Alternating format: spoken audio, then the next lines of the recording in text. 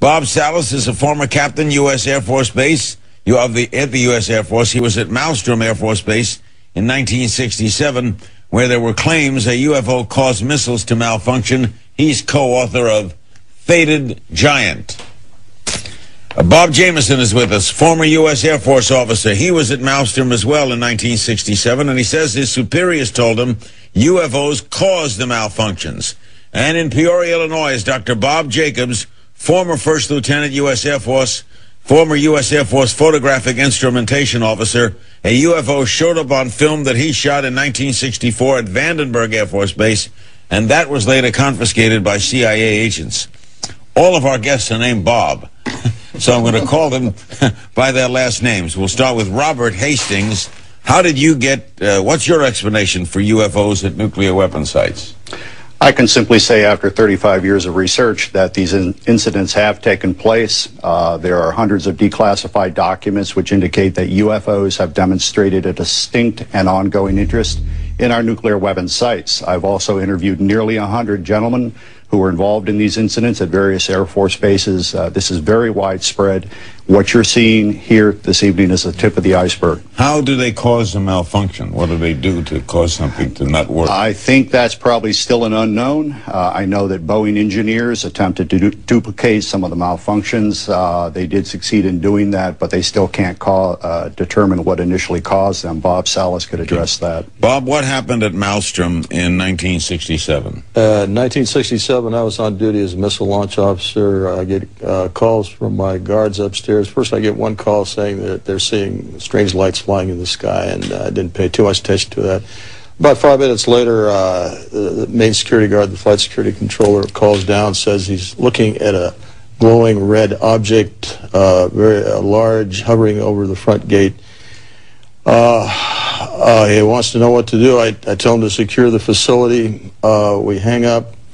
I go to tell my commanders. So within seconds of that call, my missiles start shutting down. I recall losing all 10 of them. You didn't see the object? I didn't see the object because I was obliged to stay underground in the capsule. By shutting down, we mean what? By shutting down, what I mean is they were not launchable. They were in a no-go condition, disabled. How long to restart them? How long to restart? Well, I'm sure it took over a day, and maybe... All right. Now, Bob Jameson, you were there too, right? Yes, sir. And you were in the Air Force? Yes, I was in the Air Force. Where were you when this was happening? I was a targeting officer, missile targeting officer. I was at home relaxing, and I got a call from Job Control to tell them to come in. A missile had gone down. My job as a targeting officer was to bring him back up. And so I went into... So you didn't see the incident, you just went to the missile? I went to the incident. I went to the site. Where is Malmstrom? It's Great Falls, Montana, just outside of Great Falls, Montana. What did you make of the story? Well, I know that it's true. I went into Job Control after I got to the hangar. I was called in, went to the hangar, went to the Job Control, and I noticed they have a map of the whole complex with green lights where the missiles were good, but there's one small area with 10 red lights. I mean, those missiles were out. Is it possible they just malfunctioned? That doesn't happen. Very rarely does a missile malfunction, and I don't think any... Much more rare would be 2 at the same time, but never 10. Bob Jacobs, where were you? What were you filming, and where were you? I was officer in charge of optical instrumentation at Vandenberg Air Force Base from 1963 to 66. That's our job was to photograph. That's California, so right there on the coast. Right. And our job was to photograph with high-speed instrumentation every missile launch from Vandenberg going down the test range. They wanted to find out if we could figure out a place to put a telescope where we could get a side view of the missile so that we could see all 3 stages of powered flight. So I went up to Big Sur, California, up on a U.S. Forest Service road on Anderson Peak, and I installed a telescopic sight up there.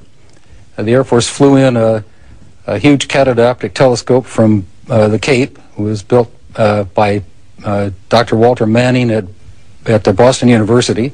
They put the telescope up there, and with that thing, which had a focal length of 2,500 inches, we photographed an Atlas missile raising up out of the fog cover and flying down range. We got all 3 stages of powered flight, and as the dummy warhead and the package flew on down range, we were all celebrating the fact that we had seen the thing and accomplished the mission. When I got back to the base with the film the next day, I was called into the office of Major Florence J. Mansman, and there were 3 people in gray suits standing in there. There was a 16-millimeter camera and a screen set up. Major Mansman said, "Lieutenant, sit down and watch this." And he turned down the lights, turned on the camera, on the projector, and the film came on. And I recognized it as the film that we'd shot at Big Sur the previous day. Toward the end of the flight, I was looking at Major Mansman saying, "Pretty good stuff, huh, sir?" And suddenly he said, "Just watch this." And as I watched, the warhead, the dummy warhead, the chaff that was put out in front of it as a decoy to deflect the Russian anti-missile tracking radar. Everything was flying along, and suddenly, in the same direction this stuff was flying at about 8,000 miles an hour, an object came into the frame, shot a beam of light at the warhead, flew up to the top, shot another beam of light at the warhead, flew around the direction it was flying, shot another beam of light at the warhead, flew down, shot another beam of light at the warhead, and flew out the same way it came in. Well, I don't understand. Why didn't you see this when you were shooting it? Well, it was 600 to 800 miles away from us. Oh, I got you. They confiscated. Well, first of all, Major Mansman said to me, "What was that? Were you guys screwing around up there?" I said, "No, sir." And he said, "Then tell me what that was." And I said, "We got a UFO." And he said, "Lieutenant, you are never to speak of this again. As far as you're concerned, this didn't happen." Hold on, guys. I'll be right back. I got to take a break. Okay, that's weird. You think there's a national defense plan for aliens? Sounds crazy. We'll ask about that next.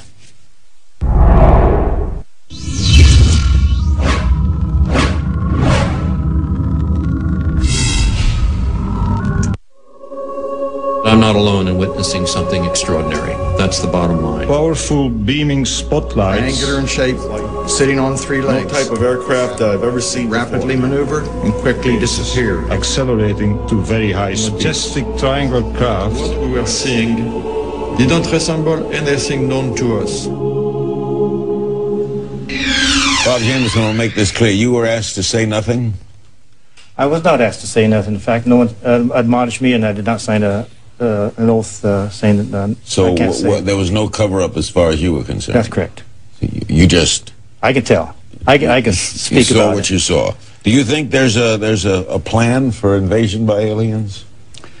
I wouldn't presume to know that. I just simply know that the U.S. government does not obviously appreciate people such as myself and these gentlemen speaking out about this. What we're describing on an ongoing basis, decade after decade, at multiple Air Force bases is just disruption of our nuclear missiles. We have an email from Kyle in Plainville, Massachusetts. Why would UFOs only disable U.S. defense systems and not another country?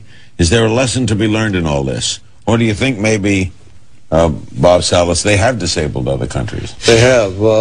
I know that there have been events in the Soviet Union where they have interfered there. They've been seen in just any country you can name, and they do disable communications, especially. We have an email from Eric in Atlanta, Georgia. What can be done, if anything, to force the U.S. government and or military to declassify and release all it knows about UFOs? Dr. Jacobs, when do you think that would happen? Do you think that would happen? It would take a revolution in public opinion. The problem with this field is that it's surrounded by so many crackpots and weirdos who make a joke about it, that those of us who take it seriously and think that something is definitely going on that needs to be scientifically investigated are laughed at. The technician here in the studio where I am, I said we were talking about UFOs tonight, and her face lit up and she got that kind of look, which is typical of what happens to us. I think that we need a real scientific committee to be put together to look into these things. I think Robert can talk to this too. Absolutely. Bob Salas, you agree? Yeah, I would like to make a comment real quick. The Air Force has perpetrated a fraud, especially in our case. They claim in their statement about UFOs that no UFO incident has ever affected national security, and we lost 20 missiles during the Cold War. They also stonewalled the Condon Committee at that time. The Condon Committee had heard about our incident and were told to go away. They said they were told that no UFOs were involved. And then the Air Force turns around and uses the Condon Committee as a reason not to further investigate UFOs. Robert Hastings, in doing all these shows, what confounds me is, if all this is true, what are they afraid of? What's the government afraid of? Victor Marchetti is a former high-level CIA official. He wrote the book CIA and the Cult of Intelligence in 1975, bestseller. CIA tried to prohibit that being printed. Victor Marchetti, in 1979, wrote an article regarding what the CIA thought about UFOs.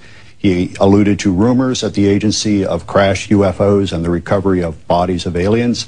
More to the point, Victor Marchetti said that, in his view, as an intelligence analyst, he thinks that the power structures, the elite, the status quo people in every country on earth who are in on the secret are really trying to maintain their own power and status and don't want to rock the boat. Email from Christian, Brighton, Colorado. When is the Air Force going to stop lying to the people and finally tell them the truth about alien visitation? The American people are paying their salaries, and they are supposed to defend and respect the Constitution of the United States of America. Bob Jameson, do you think we'll ever see it? Do you think we'll ever see an Air Force official, Secretary of the Air Force, come on and say, here's the story? Perhaps through more programs such as this, we can get the public tuned to the fact that are UFOs. They're not going to hurt you, I don't think. They haven't hurt anybody that I know of. And I think that they're perhaps through more programs such as yours and such as these people are bringing out. And a government investigation. And an open investigation. There's never been one, right? Right. Not really, no. I mean, in 1968 was the last congressional hearing on UFOs, 1968. 40 years. 40 years. We need another one. We need a strong one. Hopefully the next administration will do that. There's been a lot of behind-the-scenes manipulation of Congress by the military liaison personnel. Because of what? Fear of what? Well, again, Larry, these gentlemen are talking about nuclear missiles being dropped offline. The Pentagon does not want the Russians or previously the Soviets to know that. It's going on in the Soviet Union, as Bob Salas said, but I have interviewed persons who are involved with Minuteman missile bases in the 60s, 70s, 80s, and 90s, and they say this is continuing to occur. I've actually interviewed a gentleman a year ago who said that his missiles were activated by UFO, and I described that in detail in my book. I asked him to come on this program, and he declined, I think, because he's uneasy about talking publicly. There are skeptics, not a surprise. Bill Nye, the science guy, is here when Larry King Live returns.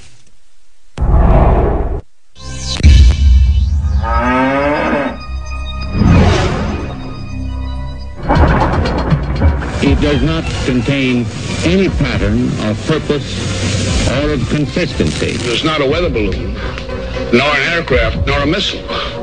It was something else. I don't know what they saw in 47, but I'm quite sure it probably was Project Mogul. Nothing we had at the time could fit the description, size, shape. Go to CNN.com/Larry King right now. Take our quick vote. Is the United States government hiding knowledge of UFOs? Let us know what you think. Joining our panel is Bill Nye, the science guy. He's a scientist, engineer, best-selling author, and Emmy-winning television personality. He's, by the way, a member of the Skeptic Society and a fellow with the Committee for Skeptical Inquiry. Now, Bill, assuming that these distinguished gentlemen are not lying, we have 3 former members of the Air Force and Robert Hastings, who's looked into this for a long time. What's your thought? Well, in the skeptical world, in science, we look at claims. We look at individual claims. So I noticed that we looked at the intro of your show and stuff. There's several UFO incidents all mixed together. But let's talk about the one in 1967, right? This is your problem at Malmstrom Air Force in Montana. So the nuclear missiles went down, right? So if you go look at the documents that these guys have offered, if I understand it, as evidence, you look at some, and you don't have to read it, but you see there's something blacked out, okay? Redacted. That's a guy's home address. They don't want you to publish your home address. Here's one with a whole bunch of people's office phone numbers and stuff, and it looks spooky and scary. Well, it looks spooky and scary. But it turns out that that day, or the day before, the power had gone out in some of the chiller units, the air conditioning, okay? And Boeing was called out. Boeing makes a Minuteman missile because all these things went down. So they the man who happened. called him and said he saw something outside, he didn't see something. Let me just say, when you see something, a lot of people see something. And a lot of people see things that are really they can't identify, but that doesn't mean it's quite a leap. So you're saying it's a coincidence this guy thought he saw